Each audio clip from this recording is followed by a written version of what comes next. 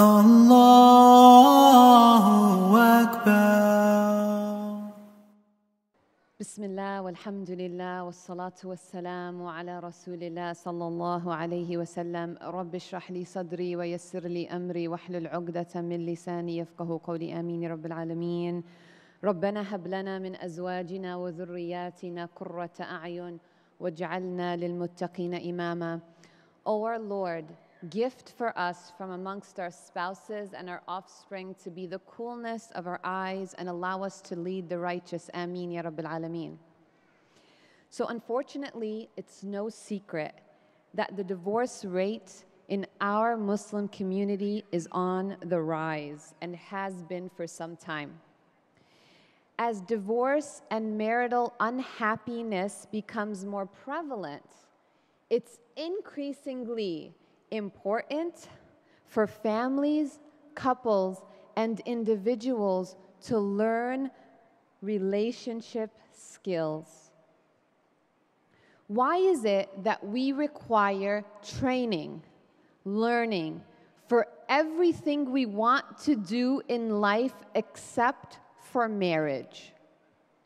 Why is it that if you want to go into any profession, there's education, university degrees, some kind of training? You even need training to work in a fast food restaurant. But no one is taught relationship skills, even though our relationships are half of our deen. Even though we spend our entire lives in relationships with different people. When we're born, we're in a relationship with our families, our parents, our siblings, our aunts, our uncles, our cousins, our community. And then we get married, and we're in a relationship with our spouse. And we're in that relationship for about 40 to 60 years. So how is it that we don't learn the proper tools, the proper skills to navigate in our relationships? And I know that having relationship issues, having marital unhappiness is one of the biggest tests that you can go through in this life. I know it's so difficult. I meet people every day. Just earlier in one of my sessions, a sister came to me in tears. Can you help me with my marriage? I know it hurts.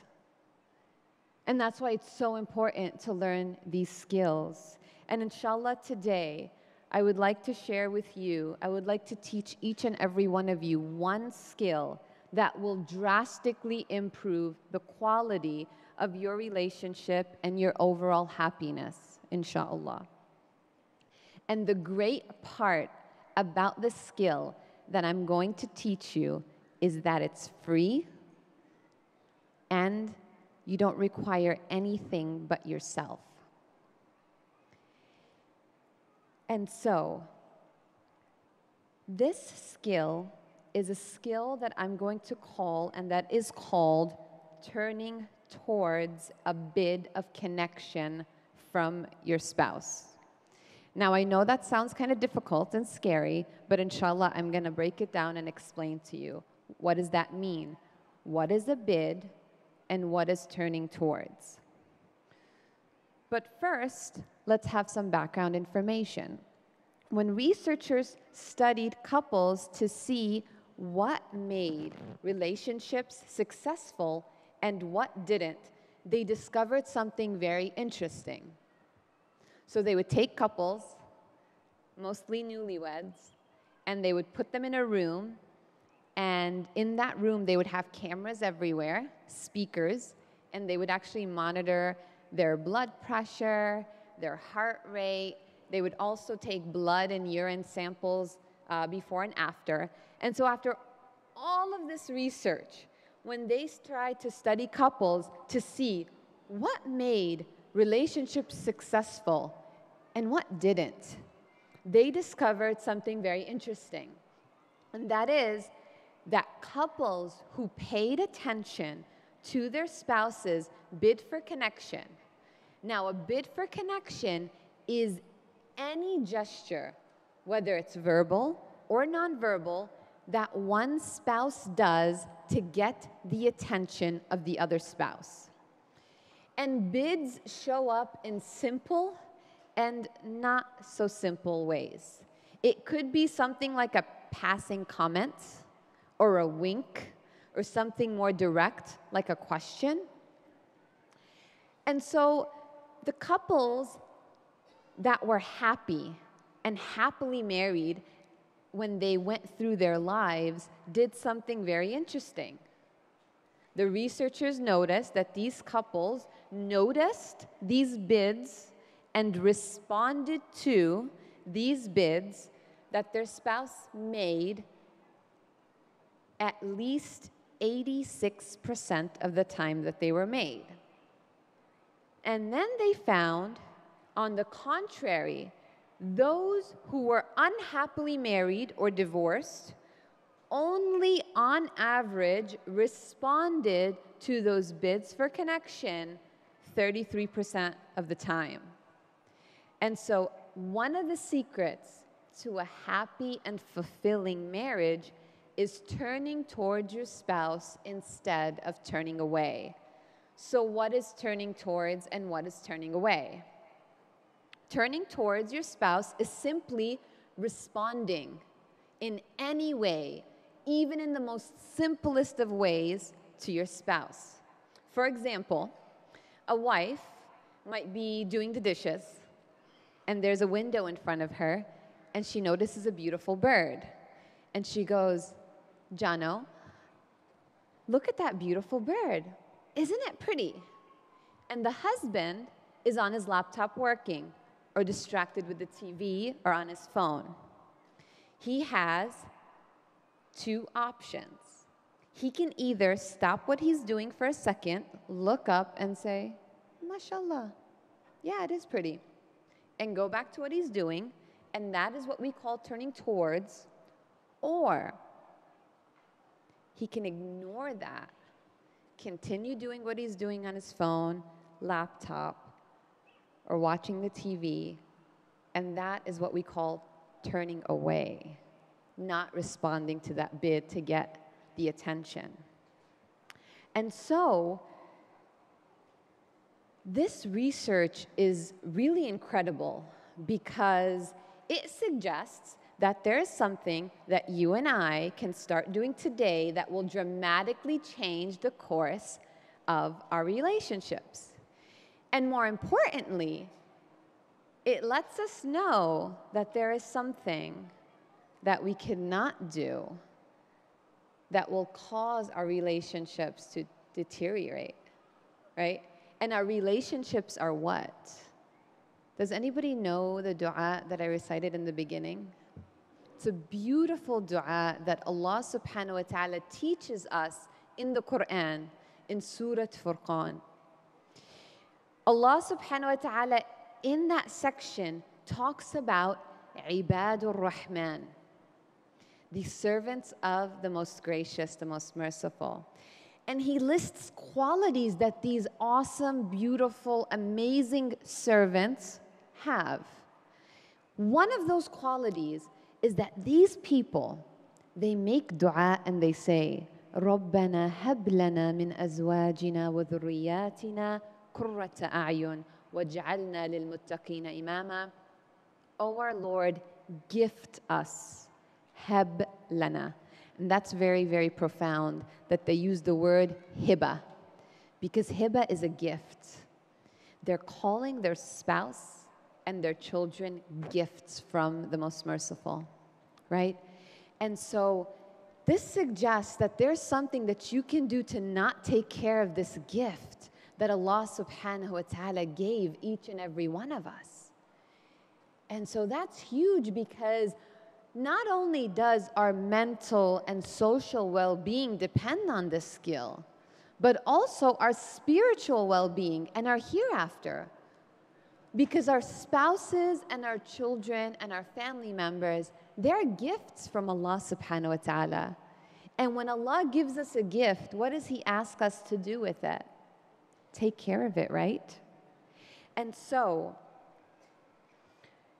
Insha'Allah, I wanted to share with you something that I thought was really interesting.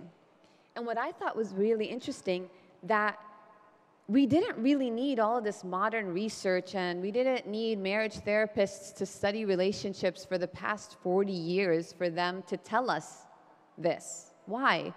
Because Allah subhanahu wa ta'ala also says in the Quran that He sent for us a human, the Prophet Muhammad sallallahu alayhi wasallam, as the most perfect and beautiful role model for both men and women. And guess what?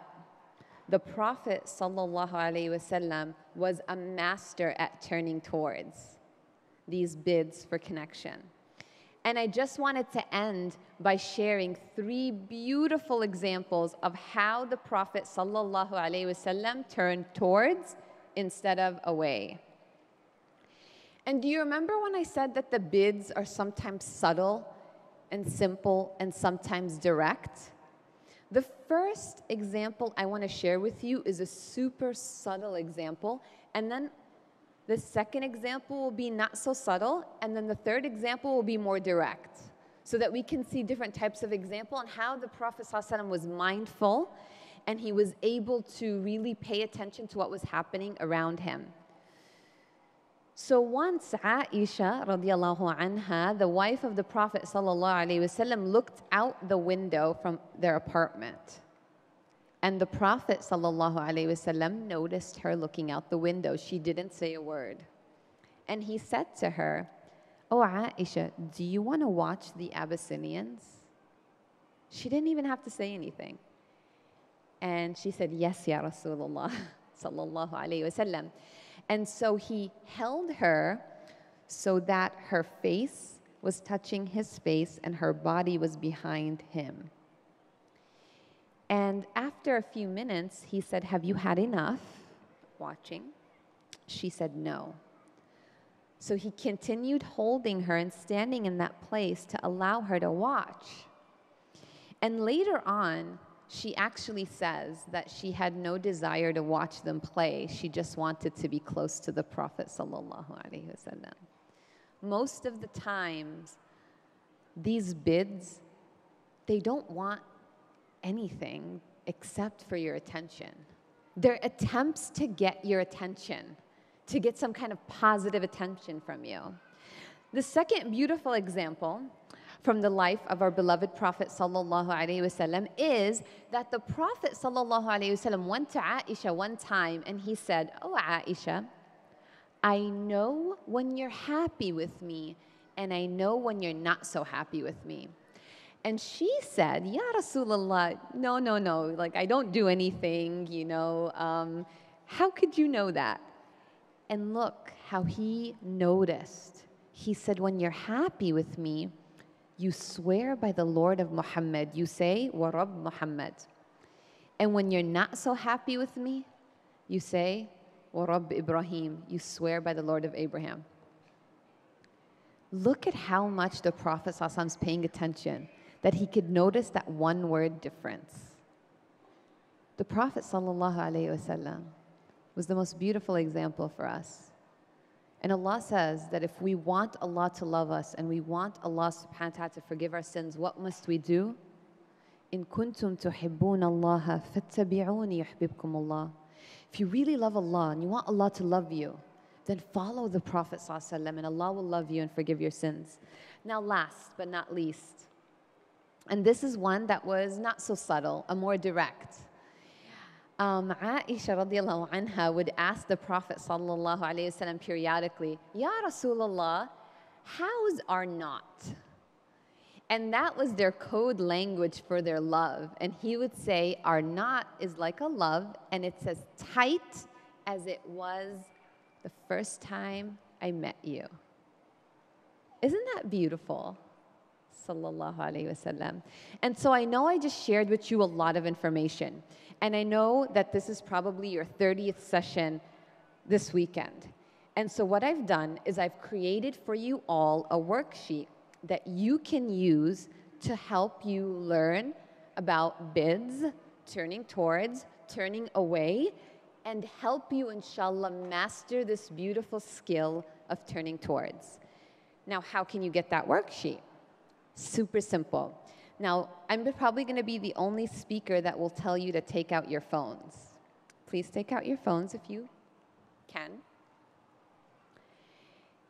And all you have to do is go to duniashuaib.com, DUNIASHUAIB.com. And on the side, there's 3 lines. That's the menu. Click on the menu, and a drop-down will come. And under Deen with Dunya, it says Resources. Click on Resources, scroll all the way down to ICNA 2018, and there's a PDF called Turning Towards. Inshallah, download that, look it over tonight, and starting from today, get on that path towards a more happy and fulfilling relationship by being mindful of your spouse, paying attention to their bids of connection, turning towards, and also being mindful not to turn away. I ask Allah subhanahu wa ta'ala from this blessed gathering that He, Al-Wadud, the most loving, fill all of our homes with mercy and love and tranquility and happiness. I ask Him to mend between our hearts. I ask Him, subhanahu wa ta'ala, to make our spouses and our children the coolness of our eyes. And I ask Him the same way that He gathered us here today to talk about His beloved, sallallahu alayhi wa sallam, that He gathers us in Jannat al-Firdaus with the Prophet, sallallahu alayhi wa sallam.